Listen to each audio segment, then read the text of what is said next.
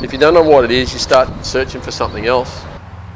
And the trouble is now with the modern technology, and we've got the video, we've got the lines you can draw, we've got the circles, we've got all that stuff now to help us. But it's no good if we don't know what creates us being out of position. Because then we're trying to get on plane and we can't get on plane. We're trying to get from being steep and we can't get shallow. We're trying to keep level and we're going up and down. So that's where the origin comes back again. I think the thing that people see more than anything is the sameness in the setup and stuff. You can't get the shaft and the club right by working on the shaft and the club only, and you can't get the body right by working on the.